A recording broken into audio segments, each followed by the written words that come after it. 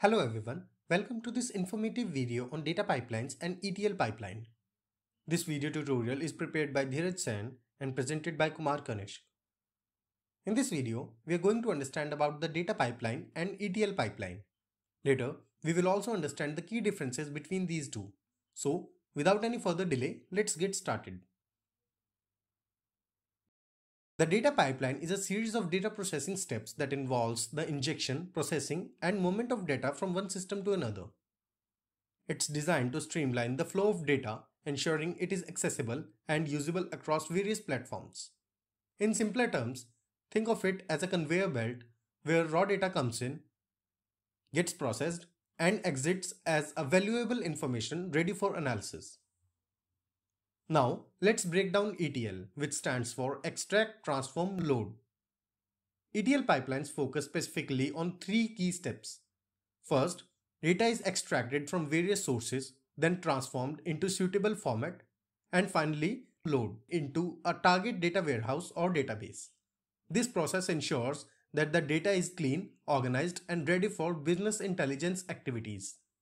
But how do data pipelines and ETL pipelines differ?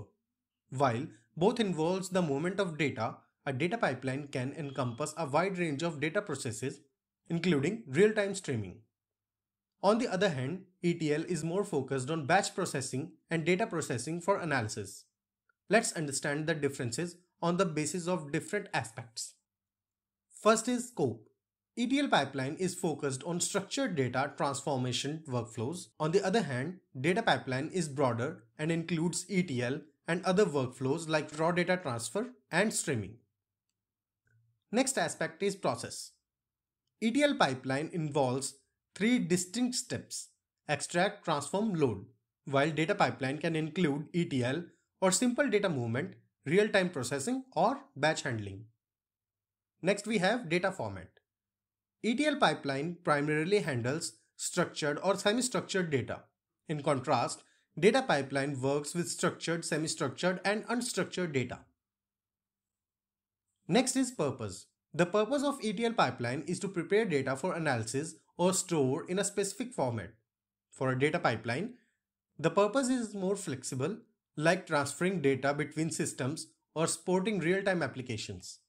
Example is, the ETL pipeline might extract sales data, transform it to calculate daily revenue, and load it into a data warehouse, while data pipeline could move raw data web server logs to cloud storage or stream events to a processing tool.